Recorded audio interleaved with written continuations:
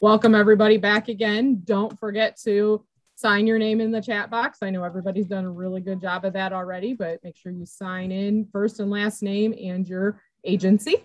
And I'm going to turn things over to Dr. Christy Hannon for our last presentation. Great. Thanks, Heather. So I get the honor of introducing another amazing person from our field, Dr. Ruslan Slutsky. And I wanted to let you know, in addition to his bio that you may have seen on the agenda, Dr. Slutsky is a parent of two beautiful children. He's a professor in the education department at University of Toledo. In his role as a teacher, he is helping prepare the next generation of early childhood professionals who are coming into our workplaces. And that's such a critical role that he and so many others play in our community. His teaching areas are early childhood education, language development, and children's play. And he's also a qualitative researcher. He studies the impact of learning communities on student learning, the Reggio Emilia approach from Italy, Head Start and children's play, especially the area of war and superhero play.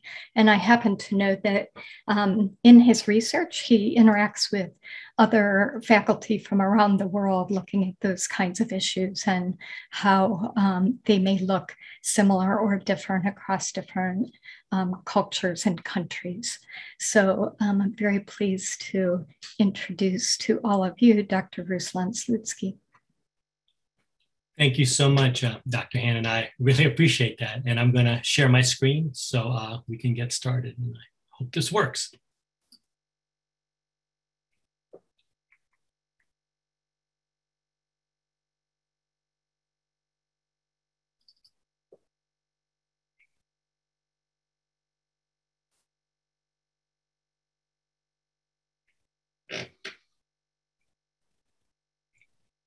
We can't see yet.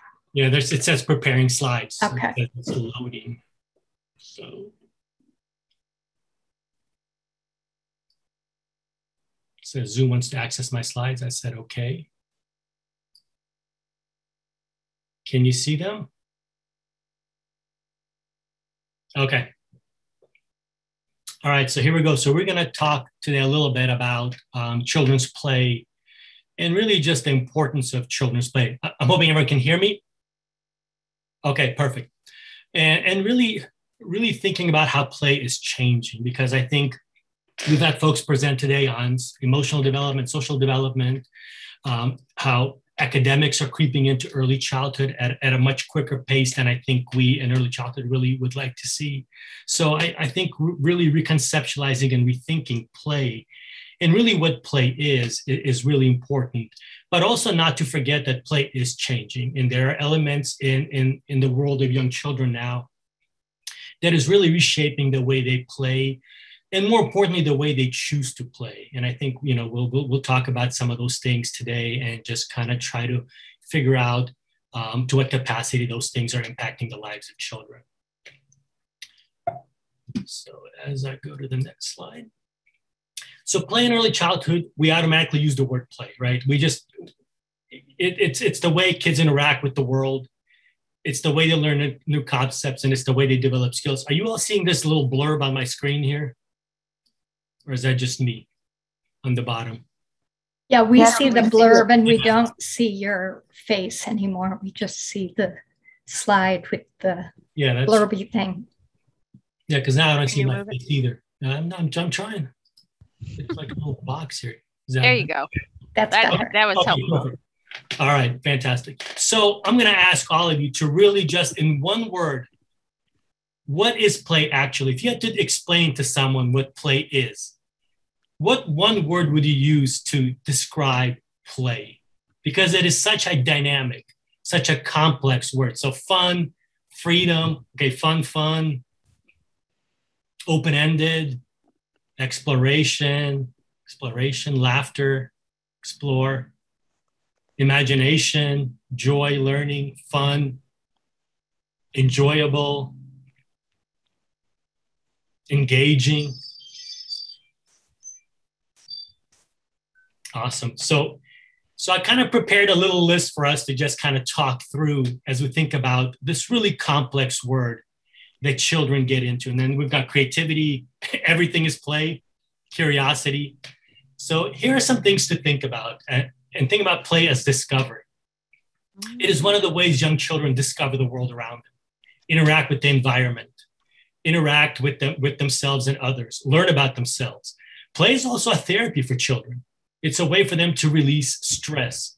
In a little bit, I'll talk a little bit about Freud and his conceptualization of that.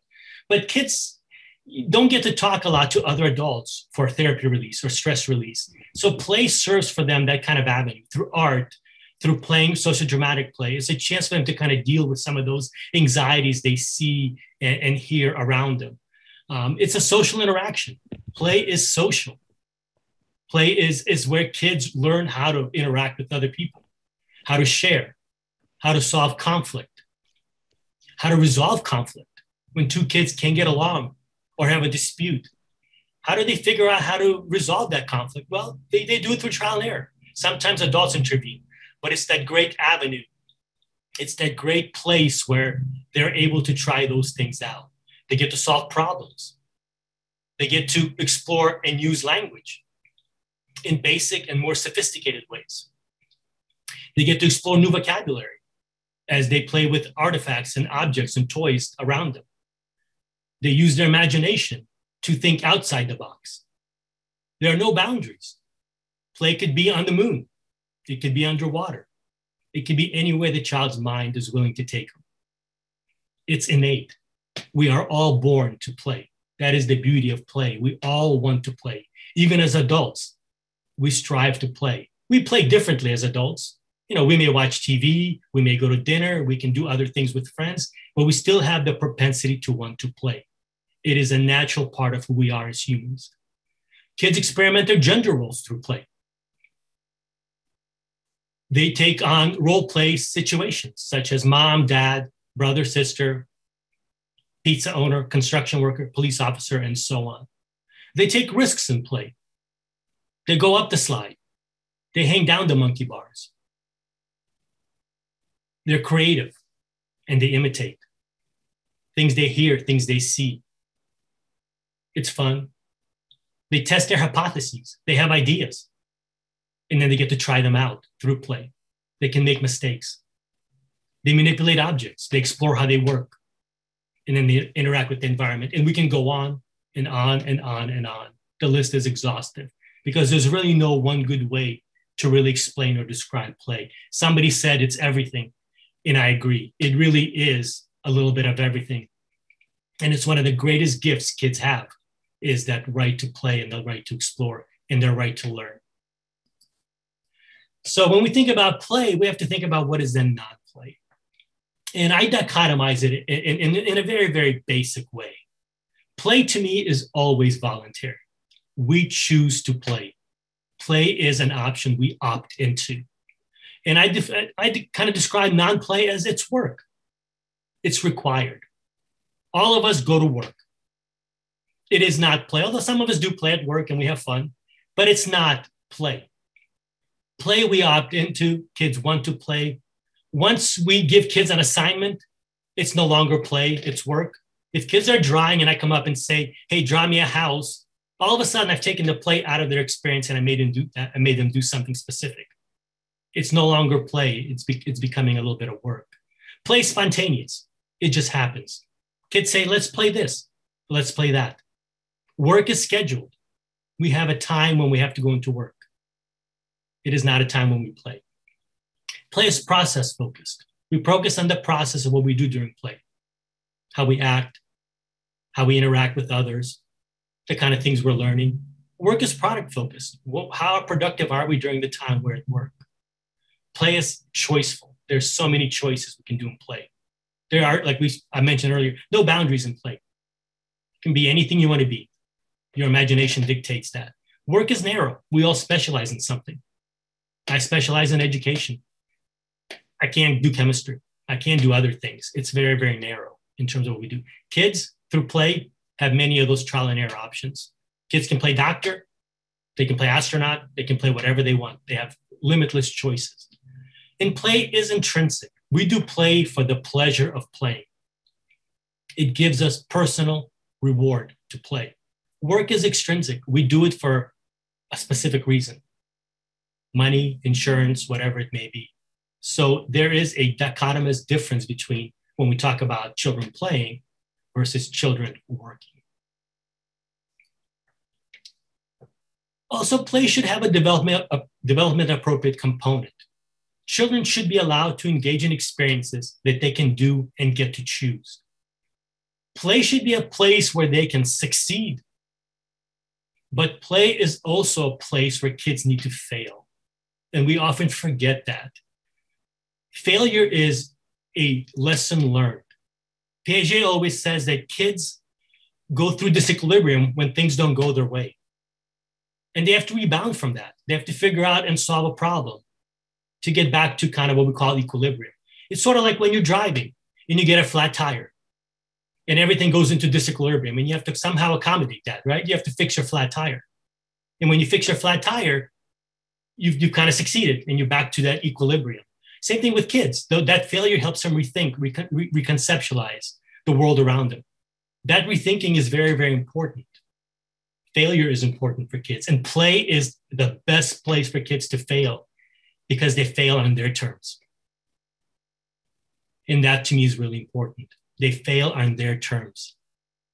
It's at their level, it's at their thought process, and it's at their ability to solve it. And I think those are really, really meaningful ways of how development appropriate play is and how important it is to the lives of children. Also, as adults, we tend to push children to things that they value as adults. It's things we see as important that kids should be doing. We tend to push mathematics and literacy skills on kids because those have become important outcome measures for kindergarten readiness and beyond. Think about how elementary kids are now tested in what skills are important. Their numeracy skills and their literacy skills. And so as adults, we try to push those skills onto kids even earlier. And so at the cost of taking away some of that natural play that many kids want to explore. So keeping a DAP is really, really important. And giving kids the freedom to choose is really, really important. I know as adults, we want to have a say in the outcome and the type of experiences kids have. But one of the best experiences, just simply letting them play. And simply having that ability to succeed on their own, fail on their own, and rethink and resolve on their own. Also, when we look at the research on children who lack play, we find out that play is essential for a healthy brain development. The way our brain is wired, the way our brain develops, it develops when children engage in play. When children play, their brains grow. If they do not play, their brains do not grow or do not grow at the same rate or capacity or to the same size. All those are important things that have tremendous impacts on them as they get older and as they enter preschools and obviously formal education and beyond. If normal play experiences are absent throughout a child's life, that child is more likely to become withdrawn, to isolate. They become more depressed and more aggressive. And that's very simple. It's because they simply lack the skills to engage with others on a social level. They lack social maturity that often they develop and learn through just playing. Think about all the social things we learn by simply interacting with others. Think about all the things kids are learning by simply talking, playing, and developing ideas with other kids. So play is at the heart of everything that's developmentally right for children to be able to do. So let's talk about it from outcomes.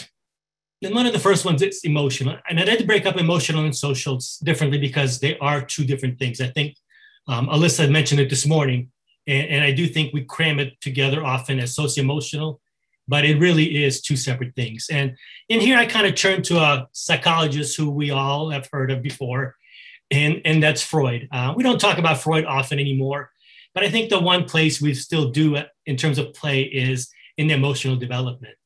And Freud really taught us that children gain this notion of emotional understanding through play. Play allows children to gain control of their emotions.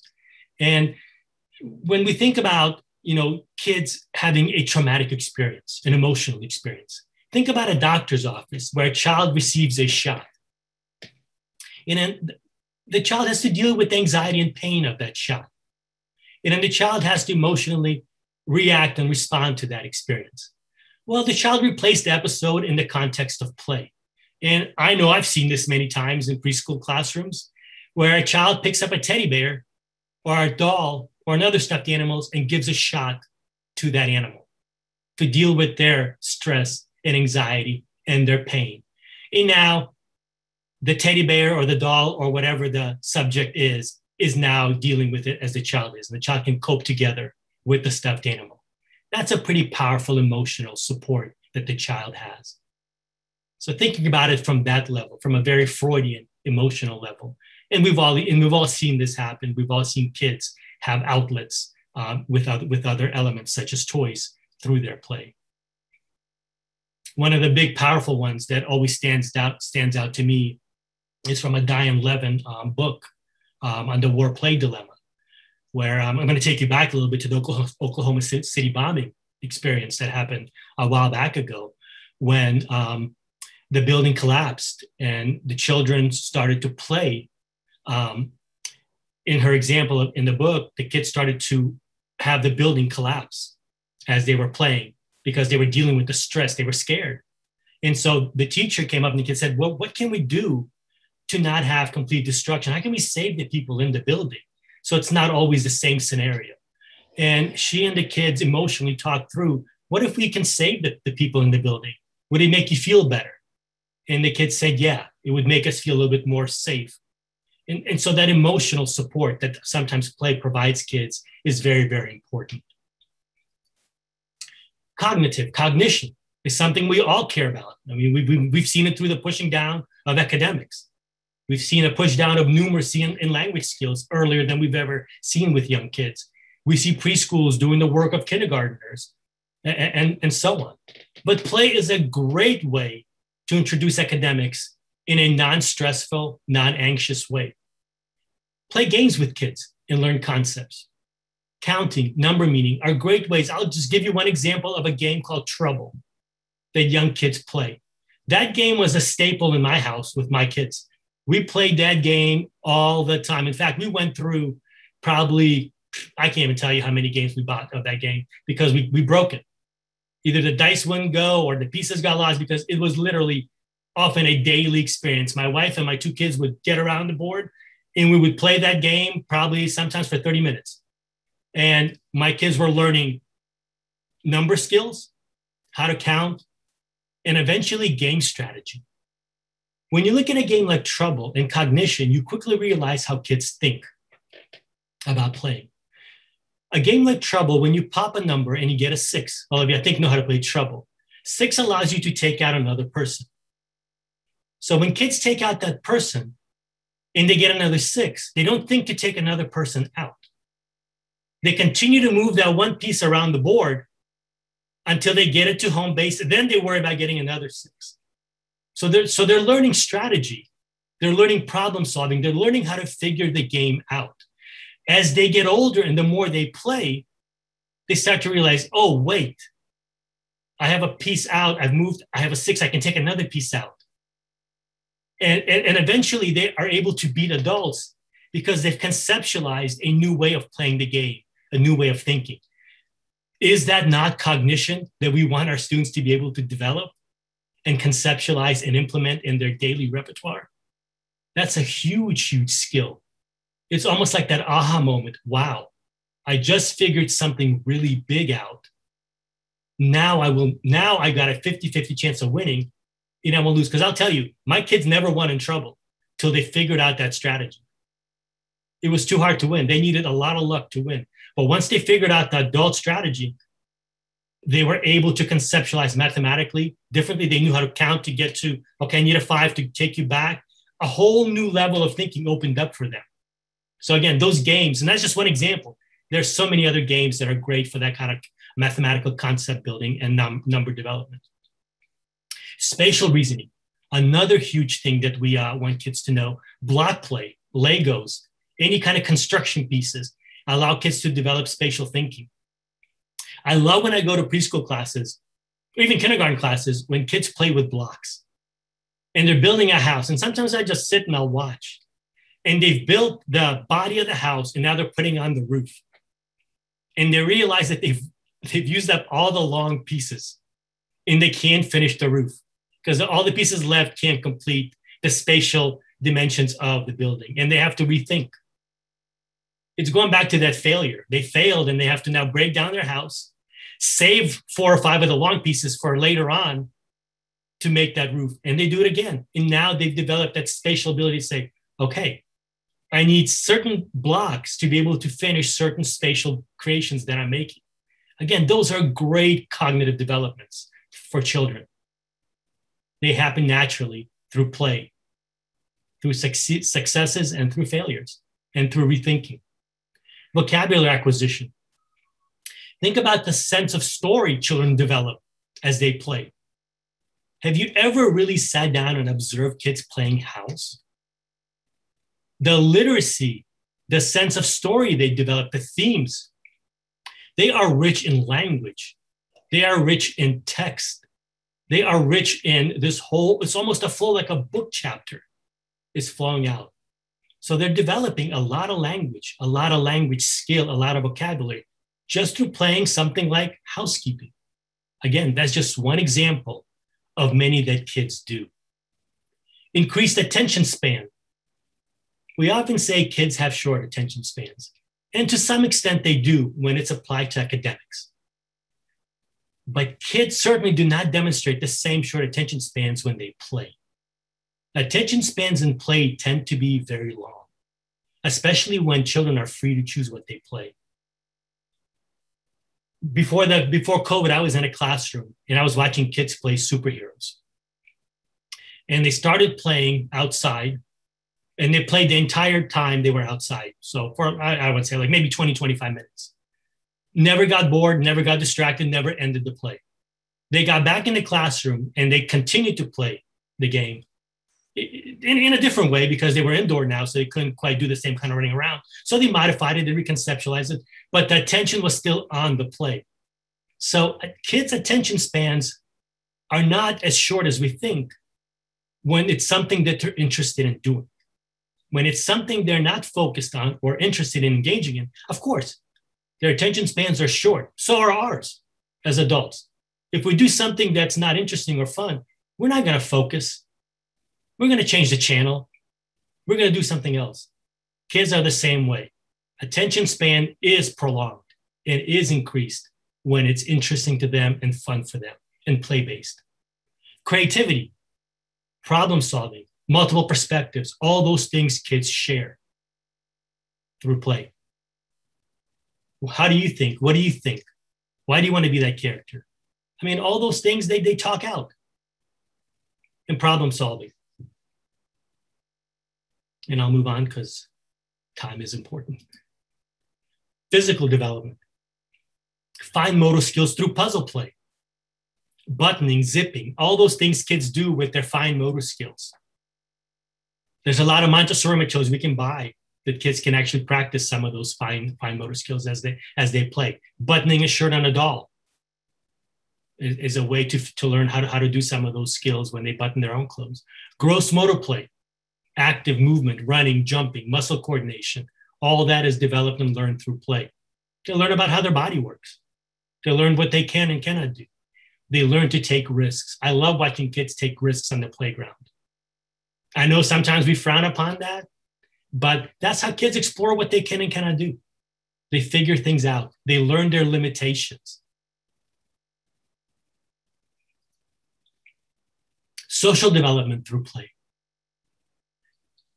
This is one of my favorite things I paraphrase from Hardup. It's an older piece of research, but the single best childhood predictor of adult adaptation is not IQ, which we place so much value on. It's not grades in school, and it's not classroom behavior, although we'd like to think it is. It's rather the ability to which the child can get along with others. That is really the biggest indicator of adult success. And guess what? Kids learn that when they play. That is the one thing kids learn when they play, and that is how to get along with other kids, how to deal with the conflict that's around them, dealing with the fact that, you know what, you can't be the dad right now. You've got to be the dog. And how do you deal with that? Kids get anxious, they get upset, but they figure out a way to resolve those conflicts, resolve those issues, and deal with them. And maybe the next day, figure out a new way to say, hey, I was a dog yesterday. Can I be the dad today, or the mom, or whatever the role may be? All those are very, very important cooperation, social skills that kids need to have. We have a lot of kids entering kindergarten who don't have those skills. And it becomes the job of the primary educational system to teach those skills, when in the past, that was the priority of preschool. Priority of children 3, 4, and 5 is to develop those social, those emotional skills so they can come into the classroom and be good students, pay attention, raise their hand, do the kind of things we need them to do to be successful in school, rather than focusing on the kind of things that play helps children achieve naturally as they're playing, as they're engaging as young children.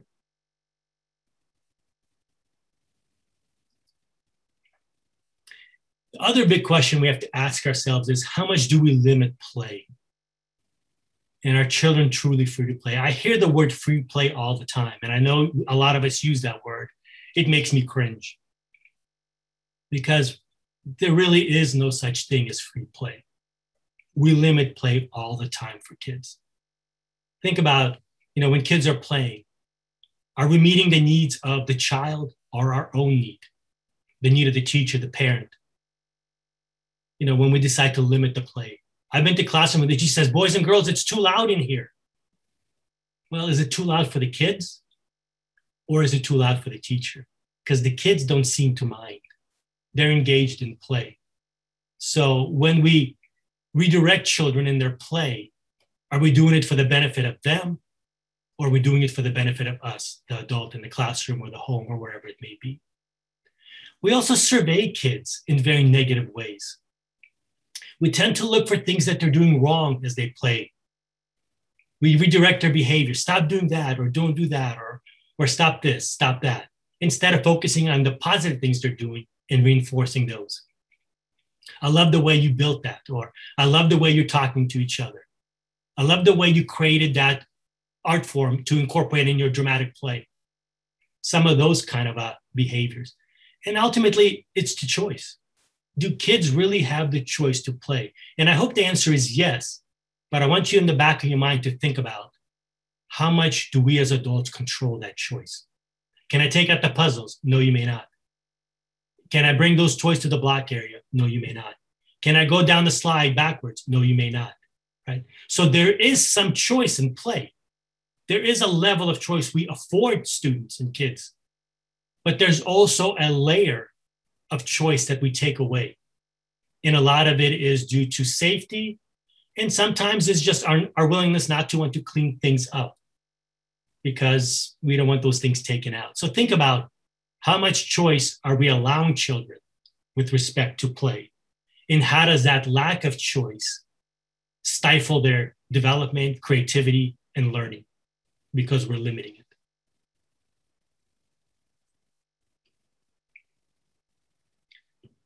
Peer culture is that other part of play that all of us know about, but probably have never heard the term around.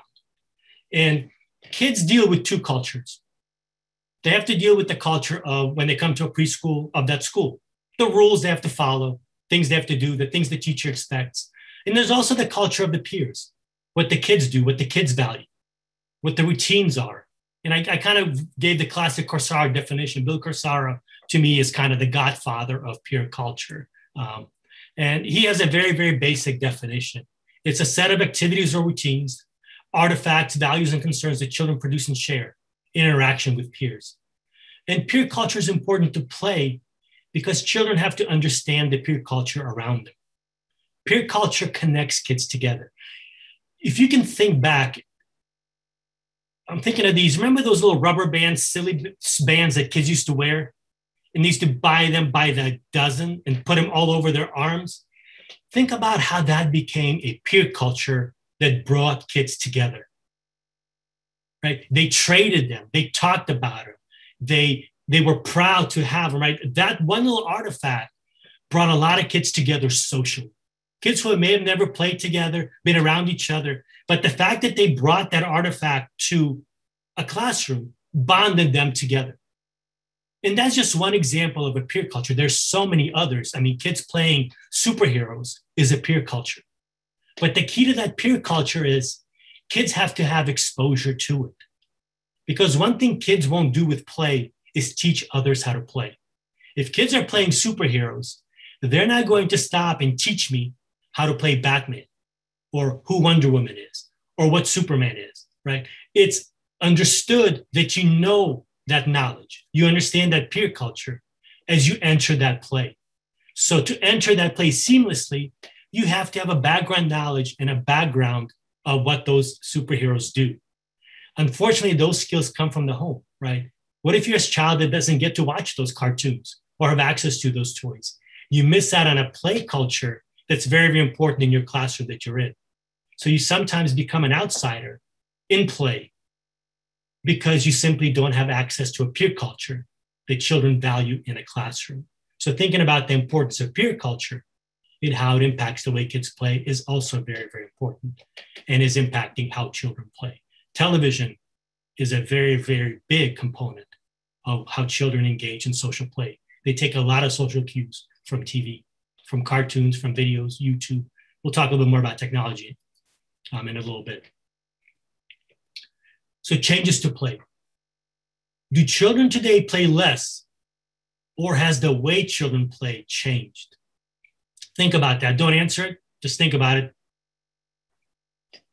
I'll explain in a second. Pay for play versus child-directed play.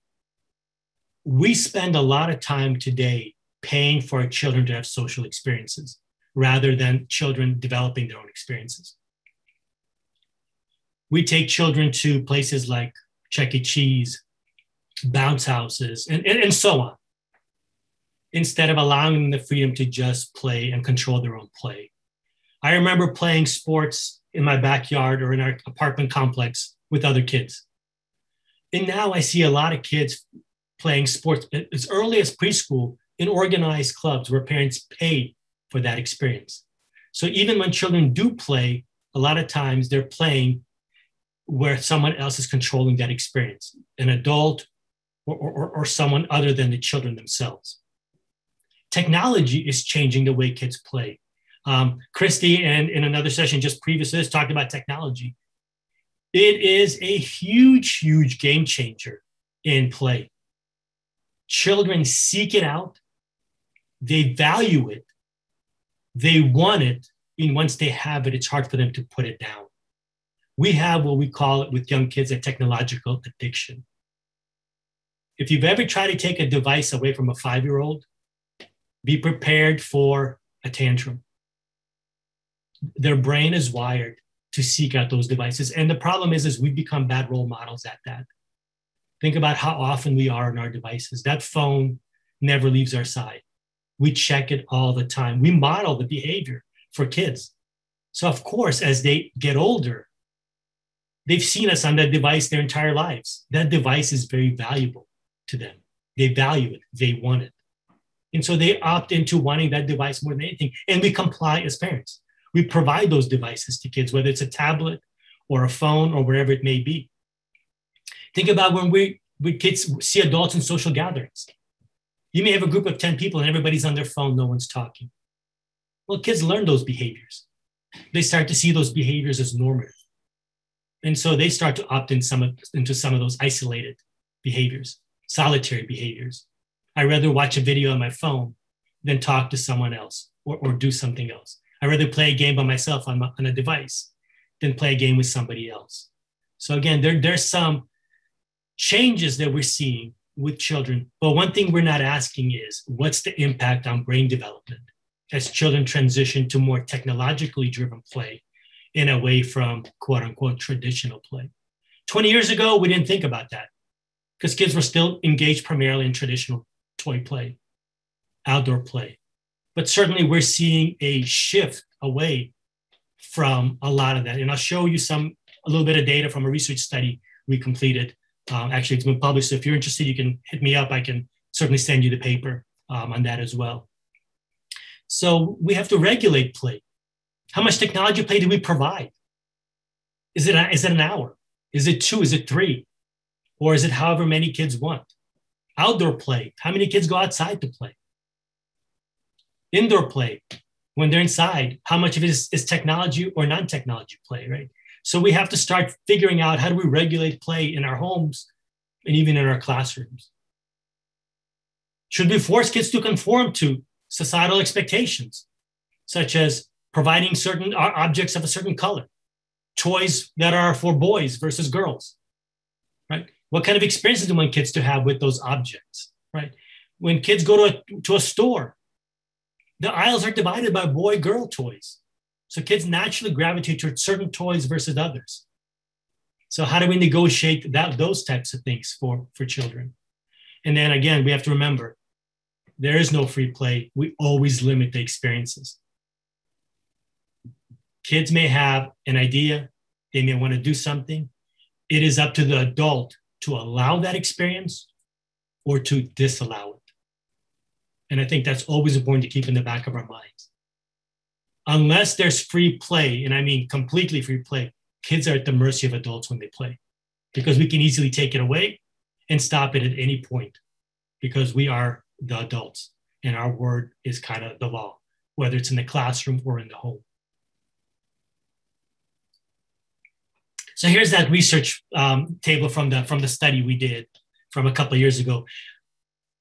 So if you look at play, so we had 33 families complete a journal over a typical weekday and over a typical weekend. And we gave them a diary with every half an hour checked off. And so every half an hour they could write what the kids were doing. And so they would, for 24 hours, would just basically document what the kids were doing at that time. And so if you look at during a typical weekday, so take in mind, the weekday is also kids went to preschool that day. So they were in preschool and then they came home, and then the data is from home to bed. So technology play over a typical weekday was about 53 hours for those 33 families reporting. Non-technology play was 59 hours and outdoor play 17 and a half. So you can see how outdoor play during a typical weekday is really almost non-existent for many kids. And you can see that technology play is almost the same as non-technology play, meaning the kids are interacting with technology a lot of the time. Weekend, luckily things change.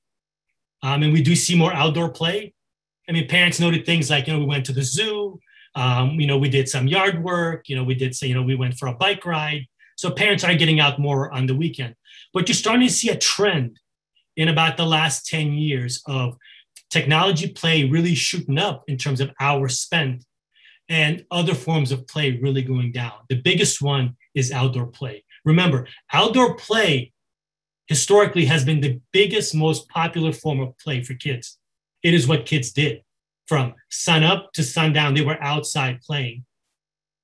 And now it is actually one of the least engaged forms of play for children, unless it's in organized sports or adult-driven activities.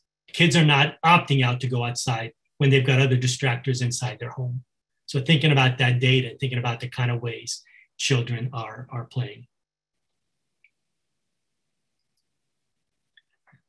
So just to kind of sum up, because I do want to leave a little bit of room for questions, because I know somebody did actually post something from Donna posted. So thank you, Donna.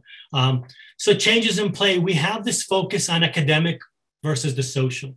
We have become really, really focused on kids getting academic enrichment and starting kindergarten or school readiness, however you want to label it, as academically prepared. That comes with a cost. That comes with time being devoted to something other than play. And so one of the things I always share with my own students and with teachers is figure out ways to incorporate academics into play. Kind of what we talked about at the onset of this presentation.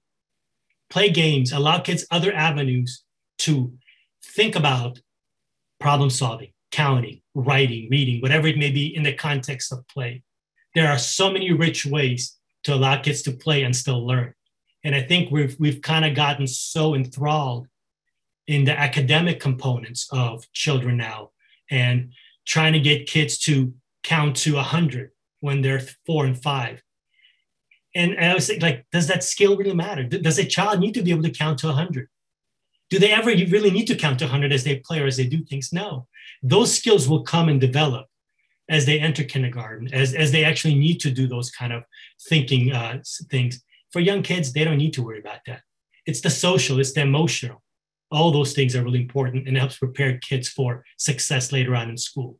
Using play as that primary function of time spent on task or time spent doing, I think is really, really important. We focus a lot of time on drill and practice.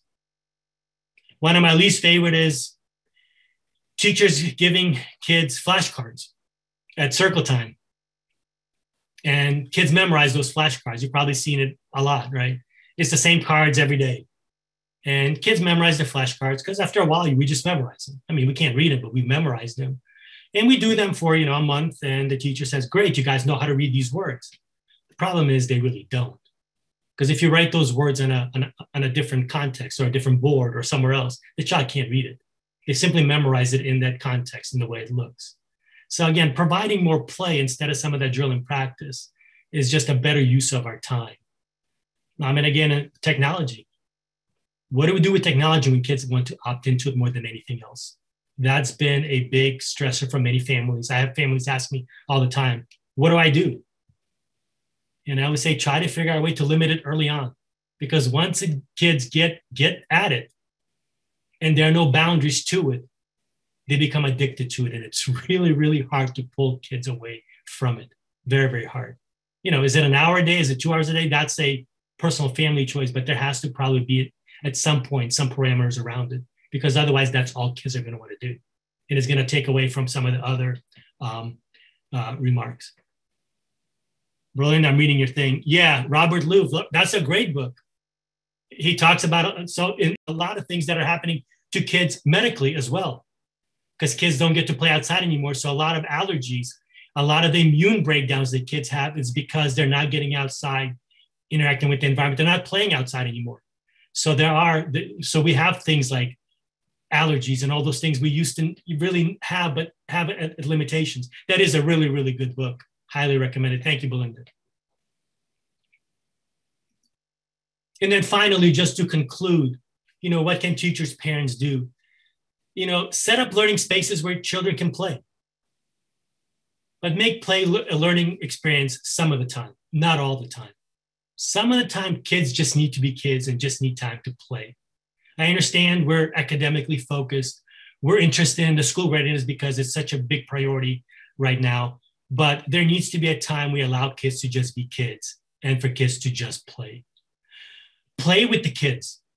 Get on the floor and play with them. Get the trouble board out and play with them.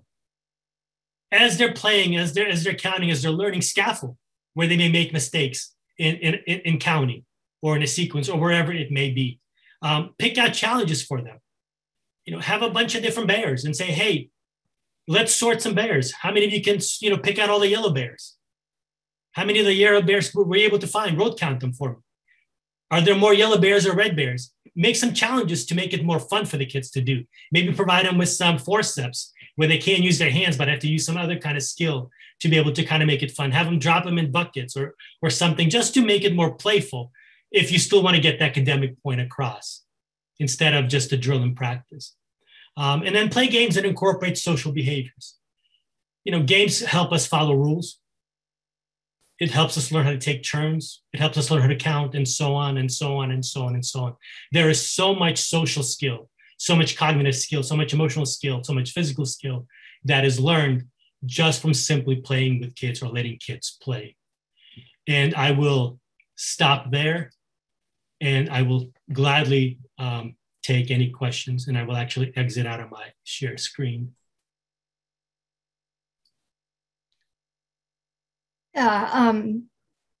Ruslan, I started a conversation when you were talking about play as a way for children to handle and process stress and trauma. I was thinking of our current stress and trauma for children being COVID, and just asked if people were seeing COVID-related play, and a couple of people did. Well, Teresa said that she saw children giving COVID shots in the dramatic play area. And then Donna's comment was about her grandchildren acting out the typhus outbreak because they had been watching Little House on the Prairie. So, similar to some of our experiences today.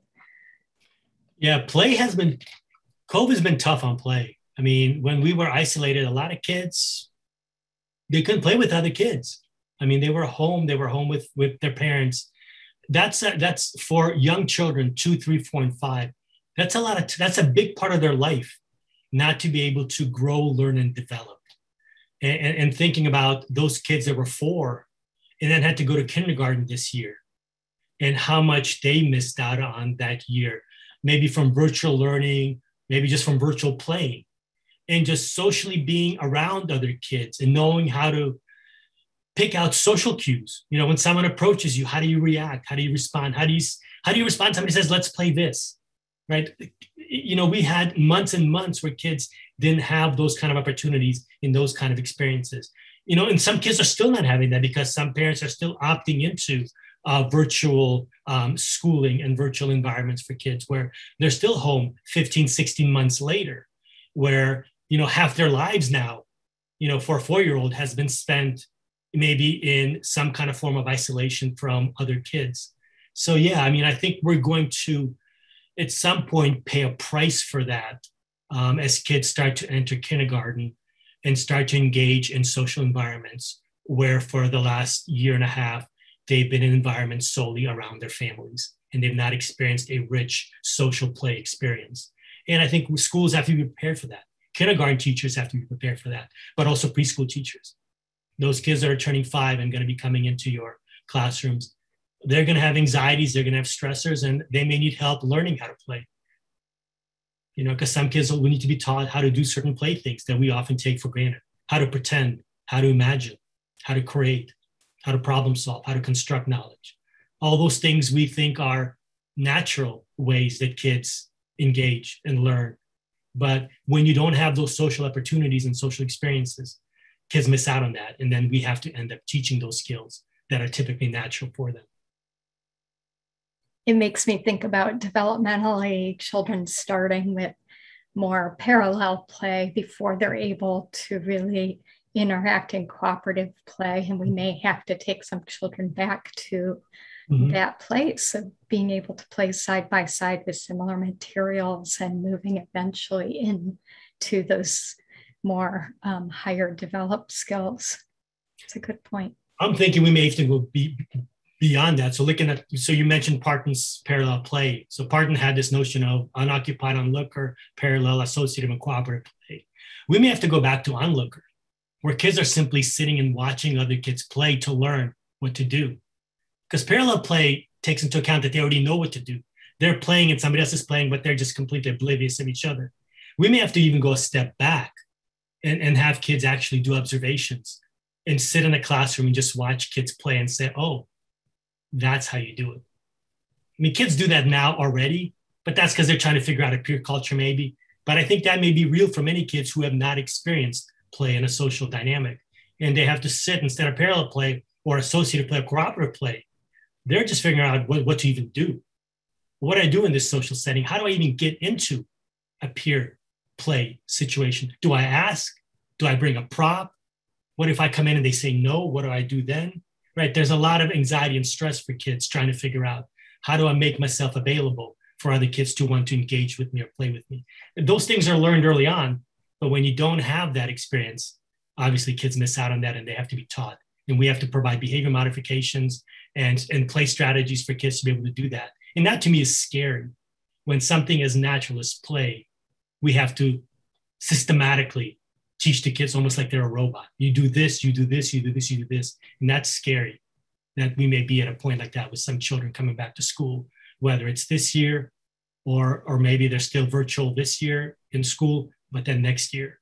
And how do teachers do that if it's not kindergarten, in first grade, when kids may have missed out on 2-3 years of some kind of face-to-face social instruction? So yeah, COVID has not been kind in that regard.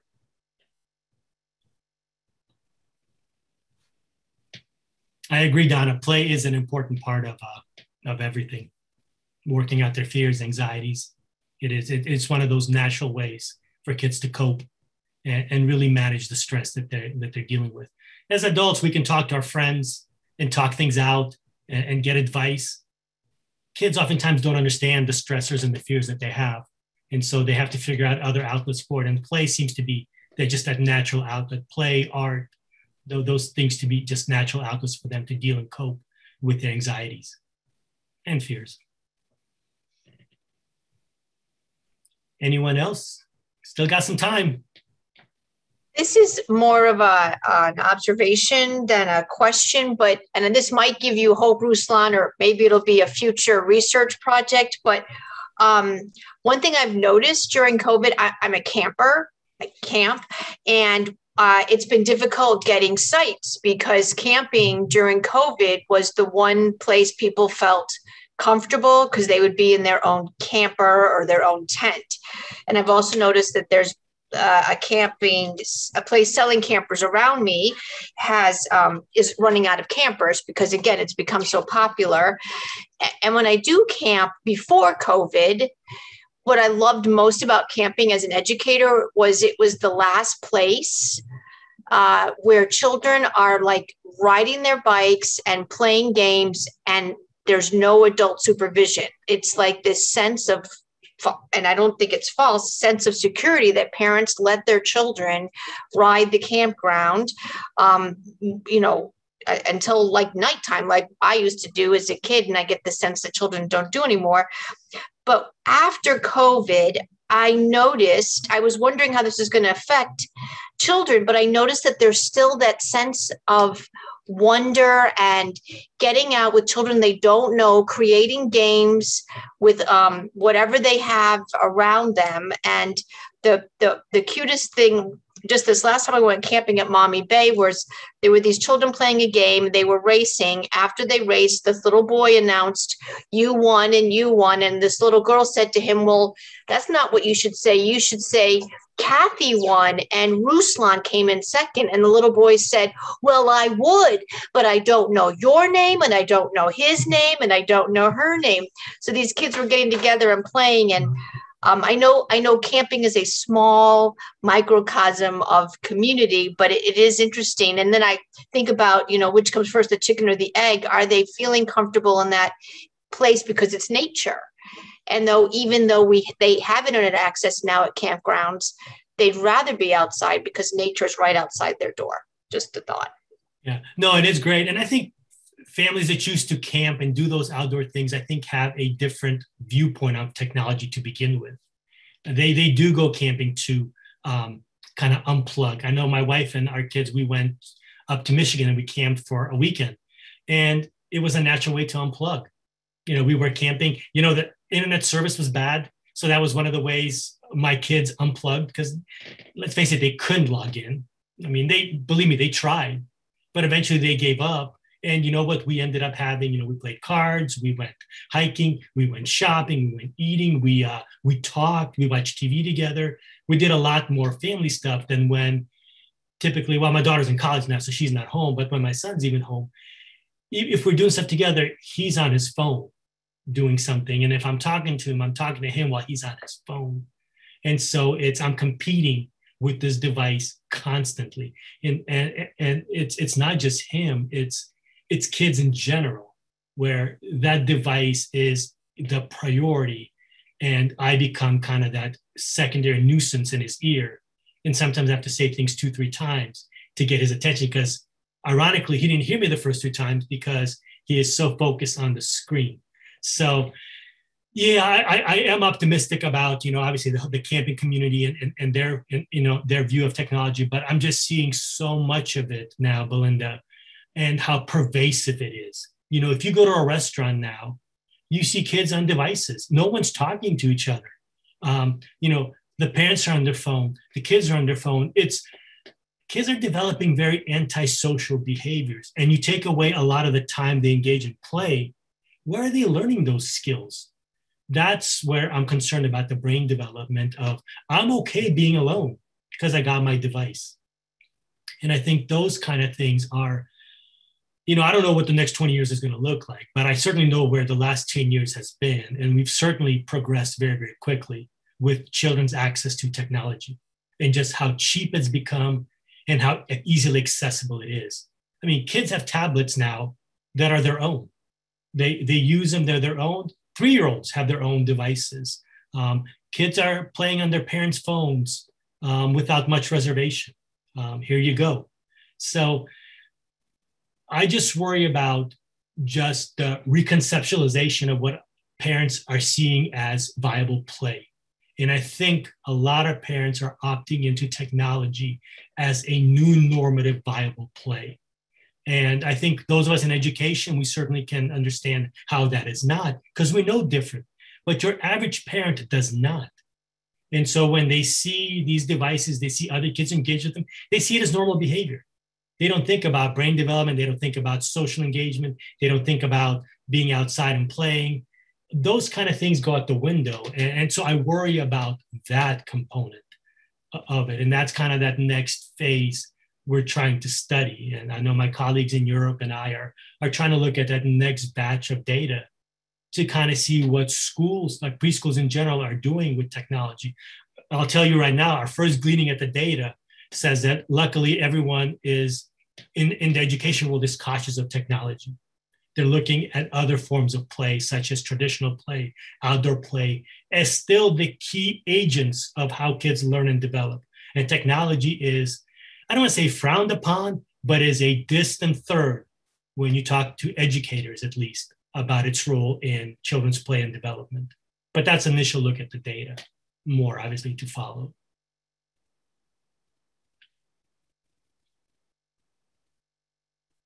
Well, thank you.